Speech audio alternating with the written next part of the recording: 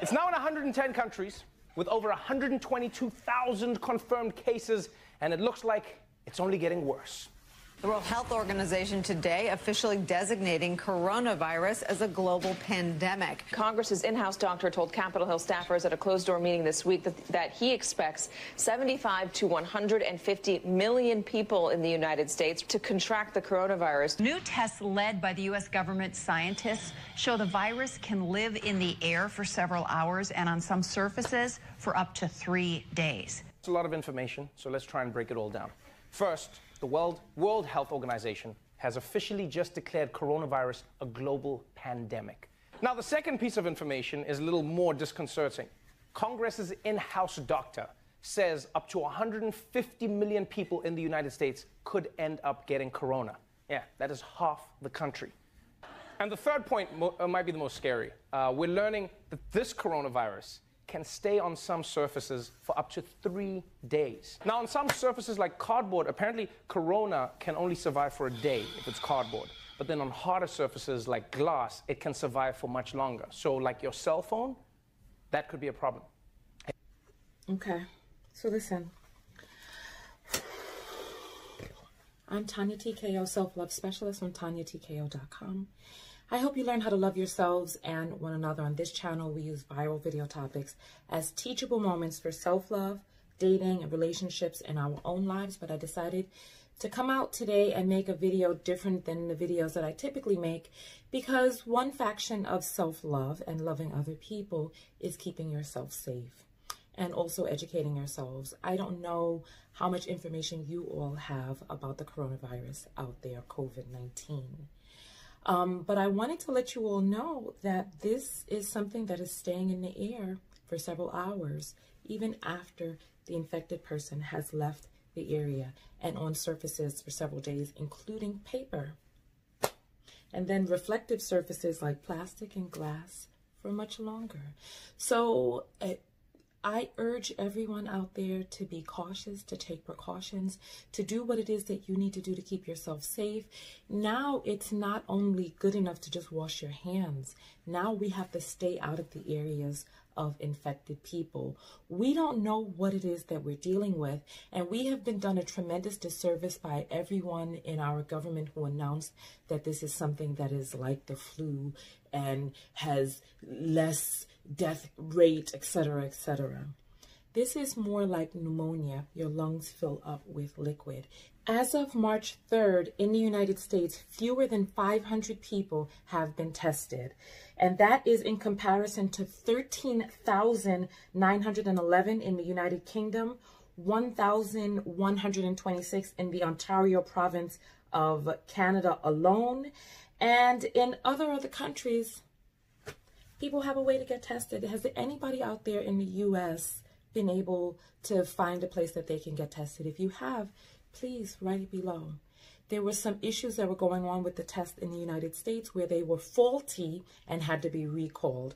So we're in a situation right now where our government is not giving us updated information, correct information, and is playing politics when it comes to our health. This is why it's so important to vote. All of the people who stayed home and did not exercise their right to vote, and now we have a person in the White House that is affecting all aspects of our lives, even down to the containment of this coronavirus.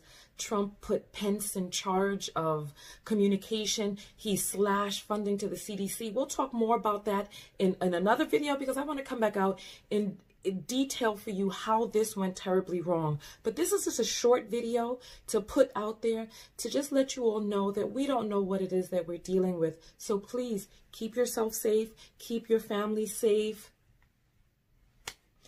Listen to the news, read, watch vloggers, stay up to date, because something is a brew and we don't know what it is. Now, when they say that half of Americans will contract corona, from what it is that I'm hearing, if your immune system is already compromised, you're at greater risk of critical health complications. However, what they are saying is that the typical person will recover from it. But we don't know what's going on. I'm putting out this video to let you know the most up-to-date information that I have. If you have some more up-to-date information which is correct and verifiable, please post your links below. Share this video with as many people as you can, and really ingest and think about what it is that's happening right now. Leave your comments below. I want to hear your feedback. What are your thoughts on all of this? Me personally, I am in New York City. I did not know that this is something that stays in the air. I have been on the subway. And I've seen people holding the pole, then start biting their fingers and even lick their finger to change the paper, flip the newspaper. I have seen this even today. I've seen people hugging, shaking hands, talking real close up in people's faces. Listen, I'll see you all in the next video. Leave your comments below. I want to hear your thoughts about this. And do you think this is it? Is this what we've been seeing about in the apocalypse movies? Is this the great depopulation that we've been hearing about for years? What are your thoughts on this? What are you going to do? What have you done to keep yourself safe? I traveled around with hand sanitizer. I'm seeing people in Asia wearing plastic containers on their heads. You know, the 5-gallon thing, just cut out a hole and put that on their heads. People thought that that was dramatic, but is this where we're at now? Is this survival of the fittest now? People fighting over toilet paper. I want to hear your thoughts. Leave your comments below. Tanya TKO, and I'm out. Go out there and love one another, but most importantly, love yourself. And part of loving yourself is staying up to date on information and keeping yourself safe, because the people out there who are still shaking hands and hugging, you're not only putting yourself at risk, but you're putting anybody else who comes into contact with you at risk. I hear people who are talking about how thank goodness they got out of Italy before the lockdown. And I'm like, you've decided to travel from an area that was infected and happy that you got out before the lockdown. Look, we all need to cooperate. Put your ego and your arrogance aside. Let's stay safe out here. Peace. Thank you for watching. Make sure you thumbs up the video. Make sure that you subscribe and hit the bell notifications to be notified of new videos. Leave a comment below and come over to TanyaTKO.com to subscribe to my personal mailing list, send me a message, or find out more about matchmaking. I'll see you on the other side. Peace. It's now in 110 countries with over 122,000 confirmed cases, and it looks like it's only getting worse. The World Health Organization today officially designating coronavirus as a global pandemic. Congress's in-house doctor told Capitol Hill staffers at a closed-door meeting this week that he expects 75 to 150 million people in the United States to contract the coronavirus. New tests led by the U.S. government scientists show the virus can live in the air for several hours and on some surfaces for up to 3 days. It's a lot of information, so let's try and break it all down. First, the World Health Organization has officially just declared coronavirus a global pandemic. Now, the second piece of information is a little more disconcerting. Congress's in-house doctor says up to 150 million people in the United States could end up getting corona. Yeah, that is half the country. And the third point might be the most scary. We're learning that this coronavirus can stay on some surfaces for up to 3 days. Now, on some surfaces like cardboard, apparently corona can only survive for a day if it's cardboard. But then on harder surfaces like glass, it can survive for much longer. So like your cell phone, that could be a problem. Okay, so listen.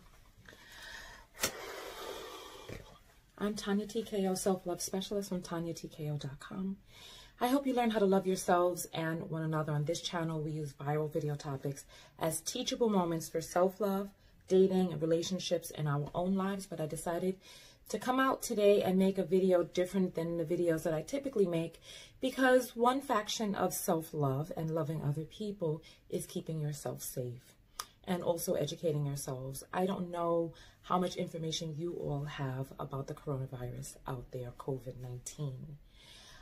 But I wanted to let you all know that this is something that is staying in the air for several hours, even after the infected person has left the area and on surfaces for several days, including paper. And then reflective surfaces like plastic and glass for much longer. So I urge everyone out there to be cautious, to take precautions, to do what it is that you need to do to keep yourself safe. Now it's not only good enough to just wash your hands.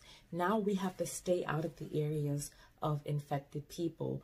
We don't know what it is that we're dealing with, and we have been done a tremendous disservice by everyone in our government